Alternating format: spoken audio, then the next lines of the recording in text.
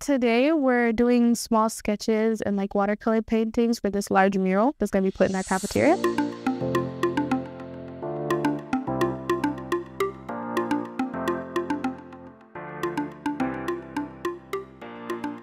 Our goal is to create a mural that represents the community that Brookfield is in. What we wanted to do was to highlight the environment that we live in, and we're talking about the nature, not the cityscape.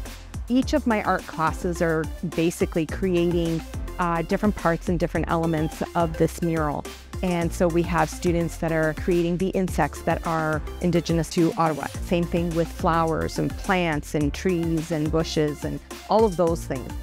So right now we're just working on the cutouts of the insects and small animals that are going to be put on top of the mural and then photographed and blown up to create this wonderful piece of art. We have the artist Nicole Belanger, who is working with us and guiding the students to create the maquette, which is sort of like a mini version of a mural. We're making our objects out of paper, wool, out of found objects, and we're going to create a landscape. And once the maquette is done Friday, I leave with the maquette. I have it photographed digitally. Then it's sent to a printer and he blows it up to the final size, which is 30 feet wide, 9 feet high, on a product called wallpaper.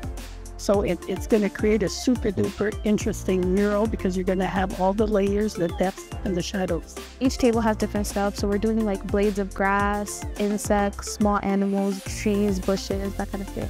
I'm drawing a house sparrow because they're birds that you commonly see in this area. It's fun, it's creative, and then that's the fun of it, right? Because we're all doing different parts of it, and it brings it all together and brings a sense of community of how everyone's different, and we can all just bring it together into one. Because it's such a different way to do a mural, I'm hoping it'll stay in their minds versus the typical painted murals that we see everywhere. This is very, very different, and I hope it gives them wings to explore different ideas to make murals.